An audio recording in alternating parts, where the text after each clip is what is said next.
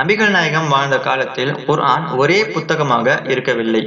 அதற்கு பதிலாக தனித்தனி சூறாக்களாக, தனித்தனி வசனங்களாக சிலரால் மனனம் செய்யப்பட்டோ அல்லது எழுதப்பட்டோ இருந்தது. ஏனென்றால் அல்லாஹ் இந்த குர்ஆனை ஒரே புத்தக வடிவில் கொடுக்கவில்லை. மாறாக காலத்திற்கு ஏற்ப சிறிது சிறிதாக சூறாக்களாக இடைவெளி விட்டு அல்லாஹ் இறக்கினான். ஆகையால் அப்போதுள்ள மக்கள் அதனை எழுதியோ அல்லது மனனம் செய்தோ குர்ஆனை அந்த வசனங்களை பாதுகாத்திருந்தார்கள்.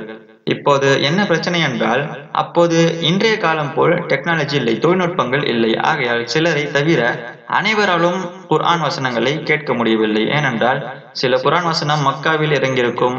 ஆகையால் மதீனா மக்களுக்கு அந்த குறிப்பிட்ட வசனம் சென்றடையவில்லை. அதே போல் சில சூறாக்கள் மதீனாவில் இறங்கும். அதனை மக்காவாசிகளால் கேட்க முடியவில்லை. இது ஒரு பக்கம் இருப்பினும், ஒரு கட்டம் வந்தது. அபூபக்கர் சித்திக் ரலியல்லாஹு அன்ஹு அவரின் ஆட்சி காலத்தில் அப்போது ரித்தா போர்களில் குர்ஆனை மனப்பாடம் செய்தவர்கள், ஹாஃபில்கள் ஷஹீதாகப்பட்டார்கள், அந்த போர்களில் கொல்லப்பட்டார்கள். எனவே இந்த தருணத்தில் அபூபக்கர் சித்திக் ரலியல்லாஹு அன்ஹு அவர்களுக்கு அச்சம் ஏற்பட்டது. எங்கே குர்ஆனை மனனம் செய்தவர்கள் அனைவரும் போர்களில் உயிரிழந்தால் குர்ஆனில் உள்ள வசனங்களை நாம் இழந்து விடுவோமோ, துளைத்து விடுவோமோ, பல வசனங்களை நாம் துளைத்து விடுவோமோ என பயந்து குர்ஆனில் உள்ள அனைத்து வசனங்களையும் சூறாக்களையும் ஒன்று சேர்த்து ஒரே புத்தகமாக, ஒரே குர்ஆனாக சேர்த்து விடுவோம் என்று முடிவு செய்தார். இந்த சம்பவங்கள் அனைத்தும் சஹீஹுல் புகாரியில் 4986 பதிவாகியுள்ளது. சரி, இப்போது இந்த ஆலோசனையை உமர் ரலியல்லாஹு அன்ஹு அவர்களும் ஏற்றுக்கொண்டார். எனவே குர்ஆனை ஒன்று சேர்க்கும் பொறுப்பை அன்சாரியான ஸைத் இப்னு தாபித் ரலியல்லாஹு அன்ஹு அவர்களை நியமித்தார்கள். ஆரம்பத்தில் ஸைத் இப்னு தாபித் ரலியல்லாஹு அன்ஹு அவர்கள் ரசூலுல்லாஹ் ஸல்லல்லாஹு அலைஹி வஸல்லம் செய்யாத ஒன்றை நாம் எப்படி செய்வது என்று இச்செயலை செய்ய ஒப்புக்கொள்ள தயங்கினார்.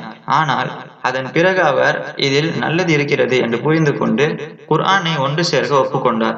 இதில் நீங்கள் ஒன்றை கவனிக்க வேண்டும். குர்ஆனை ஒன்று சேர்க்கும் பொறுப்பு அன்சாரிகளுக்கு தான் கொடுக்கப்பட்டது. அல்லாஹ் திருக்குர்ஆனில் அன்சாரிகளை பற்றி கூறுகிறான்.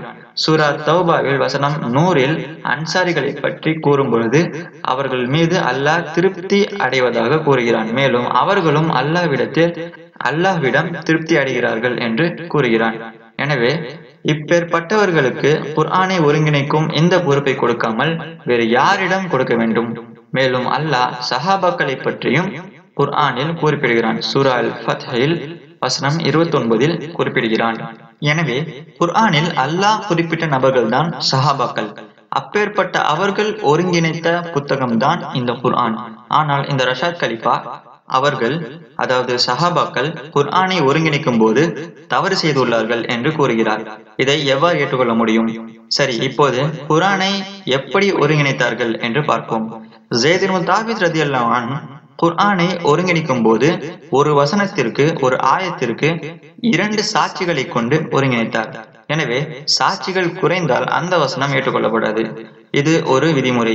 அதாவது எவரேனும் ஒரு வசனத்தை கொண்டு வந்து இது குர்ஆனின் வசனம் என்று சொன்னால் அதே வசனத்தை இன்னொருவர் கொண்டு வர வேண்டும். அவர் கொண்டு வரும் வரை அந்த வசனத்தை குர்ஆனில் சேர்க்க மாட்டார்கள். இது ஸைத் இப்னு தாபித் ரலியல்லாஹு அன்ஹு கையாண்ட விதிமுறை. இதுபோல் சில விதிமுறைகளை வைத்துதான் குர்ஆனை ஒருங்கிணைத்தார்கள். எனவே இதன் மூலம் குர்ஆனை மிகவும் கூர்ந்து பக்குவமாக, ஜாக்கிரதையாக தான் ஒருங்கிணைத்தார்கள் என்று நமக்கு தெரிய வருகிறது. இப்போது இதில் ரஷாத் கலிஃபா என்ன சொல்கிறார் என்றால், ஸைத் இப்னு தாபித் ரலியல்லாஹு அன்ஹு எப்போதும் 2 சாட்சிகளை வைத்துதான் வசனங்களை குர்ஆனில் சேர்ப்பார். ஆனால் சூரா தௌபாவில் கடைசி 2 வசனங்களை மட்டும் ஏன் ஒரே ஒரு சாட்சி வைத்துக்கொண்டே அவர் அந்த வசனத்தை குர்ஆனில் சேர்த்தார் என்று ரஷாத் கலிஃபா கேள்வி கேட்கிறார். முதலில் அவர் சொன்னது உண்மைதான். சூரா தௌபாவில் கடைசி 2 வசனங்கள், அதாவது 128, 129 இந்த வசனங்களை அபு ஹுஸைமா ரலியல்லாஹு அன்ஹு மட்டும்தான் சாட்சி. இந்த வசனங்களுக்கு அபு ஹுஸைமா ரலியல்லாஹு அன்ஹு மட்டும்தான் சாட்சி, வேறு யாரும் அதற்கு சாட்சி சொல்லவில்லை. எனவே இதனை சுட்டிக்காட்டி இந்த 2 குர்ஆன் வசனத்தை மறுக்கிறார். மேலும் சூரா தௌபா மதீனாவில் இறங்கிய சூரா. ஆனால் அதில் இருக்கும் கடைசி 2 வசனங்கள் மக்காவில் இறக்கப்பட்ட வசனங்கள். எனவே அதனை எப்படி மதீனாவில் இறக்கப்பட்ட சூறாவில் சேர்த்தார்கள்? இதிலிருந்தே அந்த 2 வசனங்களும் திணிக்கப்பட்ட வசனங்கள் என்று ரஷாத் கலிஃபா தன் 19 என்ற எண்ணை நியாயப்படுத்துகிறார். ஆனால் அவர் ஒன்றை புரிந்து கொள்ள வேண்டும். குர்ஆனை ஒருங்கிணைக்கும் போது 2 சாட்சிகளை வைத்து தான் ஒன்று சேர்க்க வேண்டும் என்று அன்றுள்ள சஹாபாக்களுக்கு எவரும் நிபந்தனை சொல்லவில்லை. சஹாபாக்கள் தான் தாமே முன்வந்து இந்த குர்ஆனை துளைத்துவிடக் கூடாது என்று, அதே போல் குர்ஆனில் தவறான வசனங்கள் எதுவும் கூட்டிவிடக் கூடாது என்றும் தாமே முன்வந்து விதிமுறைகளை தாமே உருவாக்கி தாமே அல்லாஹ்வின் நாட்டத்தினால் குர்ஆனை ஒருங்கிணைத்தனர். மேலும் அபு ஹுசைமா ரலியல்லாஹு அன்ஹு ஒரு அன்சாரி தோழர். மேலும் அவர் சொன்ன வசனத்தை குர்ஆன் வசனம் என்று ஏற்றுக்கொண்ட ஸைத் இப்னு தாபித் ரலியல்லாஹு அன்ஹுவும் ஒரு அன்சாரி தோழர். எனவே இவர்கள் குர்ஆன் விஷயத்தில் தவறு செய்திருப்பார்களா? அன்சாரிகளை பற்றி நபிகள் நாயகம் ஹதீஸ்களில் பல இடங்களில் புகழ்ந்திருப்பார். சஹீஹ் புகாரியில் 3728 நபிகளார் கூறுவார், இந்த அன்சாரிகள் ஒரு மலைப்பாதையில் சென்றால் நானும் அதே மலைப்பாதையில் செல்வேன் என்று கூறுவார். மேலும் சஹீஹ் புகாரியில் 3783 நம்பிக்கையாளர்கள் அன்சாரிகளை விரும்புவார்கள், நயவஞ்சகர்கள் அன்சாரிகளை வெறுப்பார்கள் என்று நபி ஸல்லல்லாஹு அலைஹி வஸல்லம் கூறுவார். எனவே குர்ஆனில் அல்லாஹ் நமக்கு குறிப்பிட்ட இப்பேற்பட்டவர்கள் எவ்வாறு குர்ஆனை ஒருங்கிணைப்பதில் தவறு செய்திருப்பார்கள்? சரி, இப்போது ஹதீஸ் நூல்கள் எவ்வாறு வந்தது என்று பார்ப்போம். ஏனென்றால் இந்த ரஷாத் கலீஃபாவை பின்பற்றுபவர்கள் ஹதீஸ்களையும் சேர்த்துதான் மறுப்பார்கள். அவர்களிடம் ஹதீஸ்களை சொல்வதில் பயனில்லை. சரி, ஆகையால் இப்போது ஹதீஸ் நூல்கள் எவ்வாறு வந்தது என்று பார்ப்போம். முதலில் ஹதீஸ் என்பது முஹம்மது ஸல்லல்லாஹு அலைஹி வஸல்லம் சொன்ன வார்த்தைகள். அவர் சொன்ன பேசிய வார்த்தைகளை அன்றுள்ள சஹாபாக்கள் நபிகளாரின் காலத்திற்கு பிறகு பதிவு செய்தார்கள். ஏனென்றால் நபி ஆரம்பத்தில் அவரின் வார்த்தைகளை, அதாவது ஹதீஸ்களை பதிவு செய்வதை தடுத்தார். அதற்கு காரணம் என்னவென்றால், நபி இருக்கும்பொழுது அது வஹி இறங்கக்கூடிய காலம், அதாவது குர்ஆனுடைய வசனங்கள் இறங்கக்கூடிய காலம். வஹி என்பது அல்லாஹ்வின் சொற்கள், அதாவது குர்ஆனுடைய வசனங்கள் இறங்கிய காலம் அது. எனவே அந்த காலத்தில் நபியின் அறிவிப்புகளாகிய ஹதீஸ்களையும் சேர்த்து எழுதினால், பதிவு செய்தால், இதில் எது ஹதீஸ் எது குர்ஆன் வசனம் என்று குழப்பம் உண்டாகும். ஆகவே நபிகளார் அதை தடுத்தார்கள். சஹாபாக்களும் அதை செய்யவில்லை, ஹதீஸ்களை அப்போது பதிவு செய்யவில்லை. ஆனால் நபியின் காலம் முடிந்த பின்னர் சஹாபாக்கள் ஹதீஸ்களை பதிவு செய்ய தொடங்கினார்கள். ஏனென்றால் அடுத்த தலைமுறை நபியின் வழிமுறையை பின்பற்ற ஹதீஸ்கள் மிக மிக முக்கியம். அல்லாஹ் குர்ஆனில் சொல்கிறான், அத்தியாயம் 5 வசனம் 59, நம்பிக்கை உடையவர்களே, அல்லாஹ்வையும் அல்லாஹ்வின் ரசூலையும் கட்டுப்பட்டு நடங்கள் என்கிறான். எனவே அல்லாஹ் ரசூலாகிய முஹம்மது ஸல்லல்லாஹு அலைஹி வஸல்லம் அவர்களை பற்றி உங்களுக்கு எதுவும் தெரியாமல் உங்களால் எப்படி அவரை கட்டுப்பட்டு நடக்க முடியும்? நபிகளாரை பற்றி தெரிய வேண்டும் என்றால் ஹதீஸ்கள் மூலம்தான் நமக்கு நன்றாக தெரிந்து கொள்ள முடியும். மேலும் அந்த வசனத்தில் அல்லாஹ்வையும் அல்லாஹ்வின் ரசூலையும் கட்டுப்படுங்கள் என்று வரும். அதாவது அல்லாஹ் அந்த வசனத்தில் தன்னையும் தனது ரசூலையும் சேர்த்து தான் கட்டுப்பட சொல்வான். அந்த வசனத்தில் வா என்ற அரபு வார்த்தையை பயன்படுத்துவான். வா என்றால் மற்றும், அதாவது ஆங்கிலத்தில் and என்ற அர்த்தம். அதாவது அல்லாஹ் மற்றும் அவன் ரசூல். அந்த வசனத்தில் சும்மா என்ற வார்த்தையை பயன்படுத்தியிருக்க மாட்டான். சும்மா என்றால் பிறகு என்ற அர்த்தம். அதாவது அல்லாஹ்வை கட்டுப்படுங்கள், பிறகு ரசூலை கட்டுப்படுங்கள் என்று அந்த வசனம் இருக்காது. அவர் இருக்காது. அல்லாஹ்வையும் அவனது தூதரையும் கட்டுப்படுங்கள் என்று சேர்ந்துதான் இருக்கும். அதுதான் அதனுடைய அர்த்தம். இதிலிருந்தே நாம் எளிதாக சொல்லிவிடலாம், லா இலாஹ இல்லல்லாஹ் முஹம்மது ரசூலுல்லாஹ் என்ற ஷஹாதா அல்லாஹ்வையும் அவனது தூதரையும் நாம் கட்டுப்பட்டு வாழ்கிறோம் என்று உறுதி செய்கிறது. எனவே நாம் அல்லாஹ்வின் தூதரை பின்பற்றினால், கட்டுப்பட்டால் அல்லாஹ்வை கட்டுப்பட்டதற்கு சமம். மேலும் அல்லாஹ் குர்ஆனில் அத்தியாயம் 33 வசனம் 56 அல்லாஹ் தனது ரசூலுக்கு சலவாத் கூறுகிறான். சலவாத் என்றால் அருள்கொடை. எனவே நாமும் அல்லாஹ்வின் அருட்கொடை நபிகளாருக்கு சென்றெடுத்துமாக என்று ஸல்லல்லாஹு அலைஹி வஸல்லம் என்று சொல்கிறோம். ஆனால் இந்த ரஷாத் கலீஃபா அதுவும் தவறு, சலவாத் சொல்வது ஷிர்க் என்று கூறுகிறார். எனவே அவர் இந்த குர்ஆன் வசனத்தையும் இந்த குர்ஆன் வசனத்தையும் நிராகரிக்கிறார். அவர் சலவாத் என்பதற்கான பொருளை மாற்றி அதற்கு அல்லாஹ் நபிகளாருக்கு ஆதரவு கொடுக்கிறான் என்று சொல்லி இந்த குர்ஆன் வசனத்தை திசை திருப்புகிறார். இதிலிருந்து நமக்கு என்ன தெரிகிறது என்றால், ரஷாத் கலிஃபா போன்ற நபர்கள் தங்கள் கருத்தை சொல்ல வேண்டும் என்றால் முதலில் அவர்கள் செய்ய வேண்டியது ஹதீஸ்களை முற்றிலுமாக புறக்கணிக்க வேண்டும். அவ்வாறு புறக்கணித்தால் மட்டும்தான் குர்ஆனை தமது விருப்பம் போல் விளக்கம் தர முடியும். ஹதீஸ்களை புறக்கணிக்காவிட்டால் அவர்கள் ஹதீஸ் மூலம் பொய்யர்கள் என மாட்டிக்கொள்வார்கள். ஏனென்றால் நபி ஸல்லல்லாஹு அலைஹி வஸல்லம் நமக்கு இது போன்ற பொய்யர்கள் வருவார்கள் என முன்னறிவிப்பு செய்துள்ளார்கள். சரி, இப்போது நபியின் காலத்திற்கு பிறகு ஹதீஸ்களை பதிவு செய்து பாதுகாத்தார்கள். ஆனால் அப்போது ஹதீஸ் நூல்கள் என்று எதுவும் இல்லை பெரும்பாலும். ஆனால் எப்படி முன்னால் குர்ஆன் துண்டு துண்டாக தனித்தனியாக இருந்ததோ வசனம் வசனமாக, அப்படித்தான் ஹதீஸ்களும் அப்போது அங்கு வாழ்ந்த மக்களிடம் தனித்தனியாக ஒவ்வொரு ஹதீஸும் தலைமுறையாக பாதுகாக்கப்பட்டு வந்தது. சஹாபாக்கள், பின்பு தாபியீன்கள், பின்பு உலமாக்கள் என்று காலமாக பாதுகாக்கப்பட்டு வந்தது. பின்பு 250 வருடங்களுக்கு பிறகு புகாரி ரஹ்மத்துல்லாஹி அலைஹி ஹதீஸ்களை எல்லாம் சேகரித்து ஒரு தனி நூலாக, அதாவது அவர் சேகரித்த ஹதீஸ்களை நூல் வடிவமாக அவர் கொடுத்தார். அவரை போன்று முஸ்லிம், திர்மிதி என அப்போது உள்ள ஆலிம்கள் ஹதீஸ்களை சேகரித்து நூலாக வடிவமைத்தார்கள். இவ்வாறுதான் ஹதீஸ் நூல்கள் உருவானது.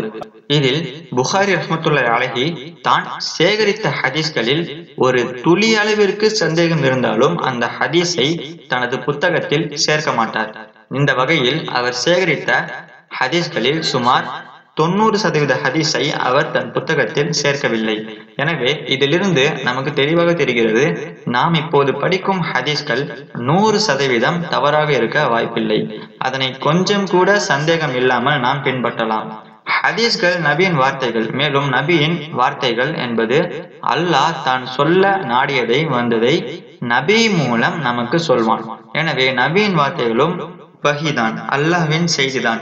எனவே நபியின் வார்த்தைகளை மறுத்தால் அவன் காஃபிர். ஏனால் அவன் நபியின் வார்த்தைகளை மட்டும் மறுக்கவில்லை, மாறாக அல்லாஹ்வின் வார்த்தையும் சேர்த்து மறுக்கிறான்.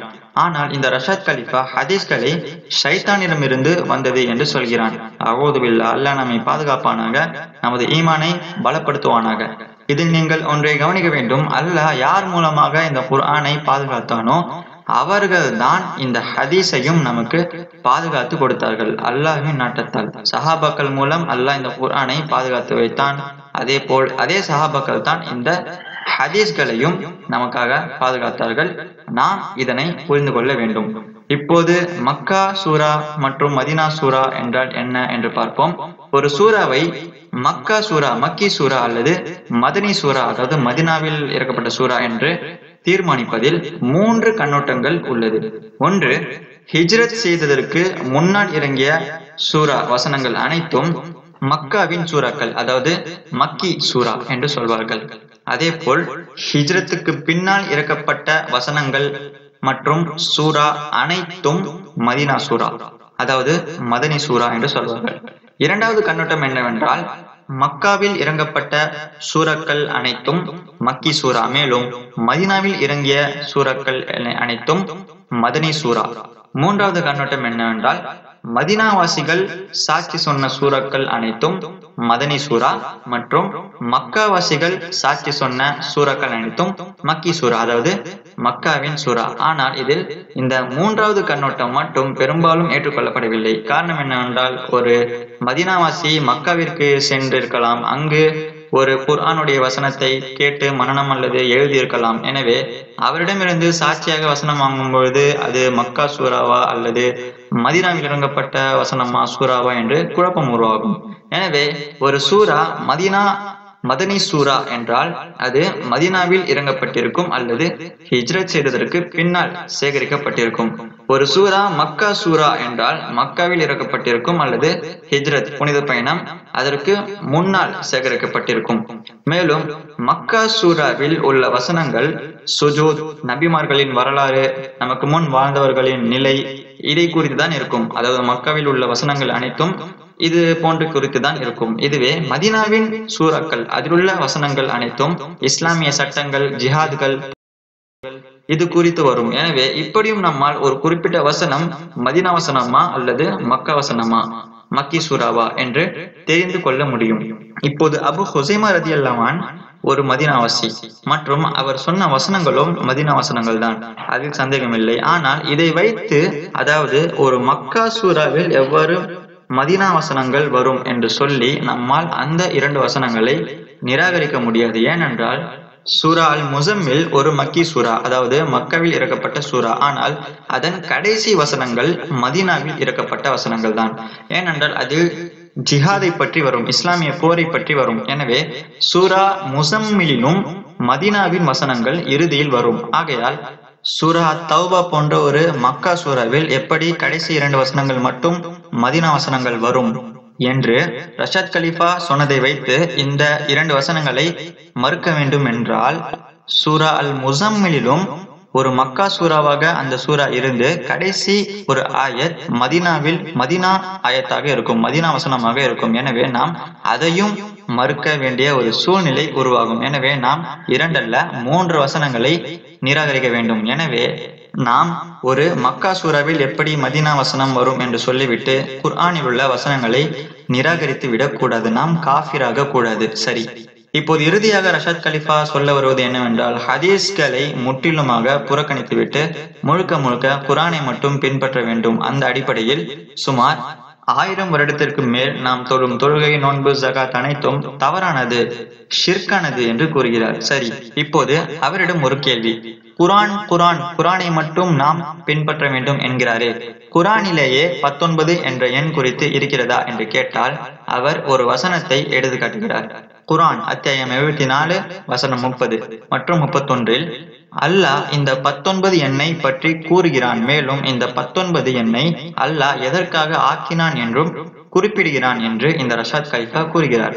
மேலும் இந்த குர்ஆன் வசனங்களை வைத்து 19 எண்ணை ஏற்றுக்கொண்டு இருப்பவர்கள் நம்பிக்கையாளர்கள், மேலும் அதனை ஏற்க மறுப்பவர்கள் நயவஞ்சகர்கள் என கூறுகிறார், காஃபிர்கள் என்று கூறுகிறார். ஆனால் நீங்கள் அந்த குர்ஆன் வசனம் ஏன் இறக்கப்பட்டது, எதற்காக இறக்கப்பட்டது என்று இப்னு கசீர் ரஹ்மத்துல்லாஹி அலைஹி அவர்களின் தப்சீர் கிதாபை, குர்ஆனுடைய விளக்க உரை நூலை எடுத்து படித்தால் நமக்கு தெளிவு வரும். அதாவது முதலில் அந்த சூரா நரகத்தை பற்றி பேசும். நரகத்தில் காஃபிர்கள், அல்லாஹ்வை மறுக்கக்கூடியவர்கள் எவ்வாறு வேதனைப்படுவார்கள் என்று பேசும். மேலும் அதில் 30வது வசனத்தில் 19 என்ற எண் வரும். ஆனால் அந்த 19 என்ற எண் மலக்குகளை குறிக்கும், வானவர்களை குறிக்கும். அதாவது அந்த நரகத்தில் 19 வானவர்கள் இருப்பார்கள் என சொல்லும். மேலும் அந்த ஆயத்தில் அந்த 19 என்ற எண், அதாவது 19 எண்ணிக்கை கொண்ட வானவர்கள், அந்த 19 வானவர்கள் காஃபிர்களுக்கு, இறை மறுப்பாளர்களுக்கு ஒரு சோதனையாக ஏற்படுத்தினோம் என்று அல்லாஹ் கூறுவான். எனவே அந்த 19 என்பதை நாம் 19 வானவர்களாக எடுத்துக்கொள்ள வேண்டுமே அன்றி வெறும்னே எண்ணாக எடுத்துக்கொள்ள முடியாது. அப்படியே எடுத்துக்கொண்டாலும் அந்த சூராவின் 30வது வசனத்தில் 19 என்ற எண் நரகத்தில் இருக்கும் என்ற பொருள் தான் வரும். எனவே 19 பின்பற்றுபவர் எங்கு இருப்பார்கள்? நரகத்தில் இருப்பார்கள். எனவே இந்த பொருள் சரியில்லை, ஏற்றுக்கொள்ளப்படாது. மேலும் அல்லாஹ் மலக்குகளின் தொகையை, அதாவது 19 என்பதின் தொகையை குர்ஆனில் குறிப்பிடுகிறான். ஏன் அல்லாஹ் குறிப்பிட்டு 19 என்ற எண்ணை பயன்படுத்துகிறான் என்றால் அதற்கு காரணம் என்னவென்றால், இப்னு கசீர் அவர்களின் விளக்கத்தின்படி 19 என்ற எண்ணை பற்றிய வசனம், அதாவது 19 வானவர்கள் இருப்பார்கள் என்ற வசனம் குர்ஆனில் இறங்கிய போது இஸ்லாமின் எதிரியான அபு ஜஹல் என்ன சொன்னான் என்றால், குறைஷிகளே, உங்களில் 10 பேர் சேர்ந்தால் ஒரு வானவரை தோற்கடிக்க முடியாதா என்று கேட்டான். அதாவது 10 பேர் சேர்ந்தால் ஒருவரை, அந்த 19 ஒருவரை தோற்கடிக்க முடியாதா என்று கேட்டான். அதற்காக அதுக்கடுத்த வசனத்தில், அதாவது 31வது வசனத்தில் அந்த 19 பேரும் வானவர்கள் தான் என்று அல்லாஹ் குறிப்பிடுவான். எனவே அந்த வானவர்கள் மிகவும் பலசாலியாக இருப்பார்கள் என்பதுதான் பொருள். ஆக மொத்தம் அந்த 19 வானவர்களை மட்டுமே குறிக்கின்றது. மேலும் அல்லாஹ் அந்த வசனத்தில் 19 தொகையை கொண்ட வானவர்களை பற்றி பேசும்போது அந்த வானவர்களின் தொகை காஃபிர்களுக்கு, அதாவது இறை மறுப்பாளர்களுக்கு ஒரு சோதனையாக இருக்கும் என நரகத்தில் இருக்கும் அந்த குறிப்பிட்ட இறை மறுப்பாளர்களை குறித்து சொல்வான். எனவே இந்த வசனம் அந்த நரகத்தில் இருக்கும் காஃபிர்களையே குறித்து இறக்கப்பட்டதே ஆகும். அந்த காபிர்கள் எவ்வாறு வேதனைப்படுவார்கள் என்று தெரிவிக்கும் வகையில் இந்த குர்ஆன் வசனம் இறக்கப்பட்டது. எனவே நரகத்தில் வேதனைப்படும் காபிர்களுக்குத்தான் அந்த வசனம் பொருந்தும். ஆனால் ரஷாத் கலிஃபா அந்த வசனத்தில் 19 என்ற எண் இருக்கும் ஒரே காரணத்தினால் அந்த வசனத்தை தனக்கு சாதகமாக மாற்றி தனக்கு சாதகமாக விளக்கம் தந்துள்ளார். எனவே இது போன்று யாராவது வந்து குர்ஆனை மட்டும் பின்பற்றினால் போதும், ஹதீஸை பின்பற்றக்கூடாது, நானே இறை தூதர், நான் சொல்வதை கேளுங்கள் என்று கூறினால் அவர்களிடமிருந்து நாம் விலகியே இருக்க வேண்டும். ஏனென்றால் குர்ஆனில் நமக்கு அனைத்து சட்டங்களும் அடிப்படைகளும் நமக்கு தெளிவாக இருக்கும். ஆனால் அதை படிக்கும் போது சில வசனங்கள் நமக்கு புரியாது. அதை புரிந்து கொள்ள தெரிந்து கொள்ள நமக்கு ஒரு ஆசிரியர் தேவை. அந்த ஆசிரியர் நபி முஹம்மது ஸல்லல்லாஹு அலைஹி வஸல்லம் அவர்கள்தான். அவரை வைத்துதான் அல்லாஹ் நமக்கு குர்ஆனை கற்றுக் கொடுத்தான். எனவே அவரையும் அவரின் ஹதீஸ்களையும் நாம் புறக்கணித்தோம் என்றால் நமது பாதை வழிகேட்டில்தான் முடியும். இன்னும் சொல்ல வேண்டும் என்றால் குர்ஆன் நிச்சயமாக தெளிவாகத்தான் இருக்கிறது. ஆனால் அதை நம்மால் சரியாக புரிந்து கொள்ள முடியுமா? கேள்விதான். எனவே நமக்கு ஒரு ஆசிரியர் தேவை. அந்த ஆசிரியர் வேறு யாரும் இல்லை, முஹம்மது ஸல்லல்லாஹு அலைஹி வஸல்லம் தவிர. இறை தூதர்கள் ஒன்றும் அந்தந்த வேதங்களை நமக்கு கொடுத்துவிட்டு அப்படியே தபால்காரர்களைப் போல் சென்றுவிட மாட்டார்கள். அல்லாஹ்வின் நாட்டத்தால் நமக்கு அதை கற்றுக் கொடுப்பார்கள். எனவே அவர்கள் கற்றுக் கொடுக்கும் வகையில் நாம் கற்றுக்கொள்ள வேண்டும். நாமே குர்ஆனை படித்து நாமே விளக்கம் தந்து கொண்டிருக்க கூடாது. மேலும் அல்லாஹ் நபிமார்களை பற்றி கூறும்போது, இறை தூதர்களை பற்றி கூறும்போது அவர்களின் குணங்களை பற்றியும் கூறுகிறான். அவர்கள் எப்படிப்பட்டவர்கள் என்றால், அவர்களுக்கு நபி பட்டம் கொடுக்கும் முன்பு அவர்கள் வசித்த ஊரில் ஒரு தலைவனை தேர்ந்தெடுத்தால் அவர்களைத்தான் தேர்ந்தெடுப்பார்கள். அதாவது அந்த குறிப்பிட்ட நபிமார்களைத்தான் தேர்ந்தெடுப்பார்கள். ஏனென்றால் அவர்கள் குணம் உயர்ந்த குணமாகவே இருக்கும்.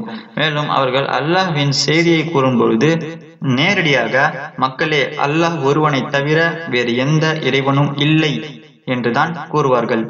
மேலும் நான் ஒரு இறை தூதர் என்று நேரடியாக அவர்கள் கூறுவார்கள். அதன் பிறகு மக்கள் ஏதாவது அதிசயம் அற்புதம் செய்ய சொன்னால் அவர்கள் அல்லாஹ்வின் நாட்டத்தால் செய்து காட்டுவார்கள்.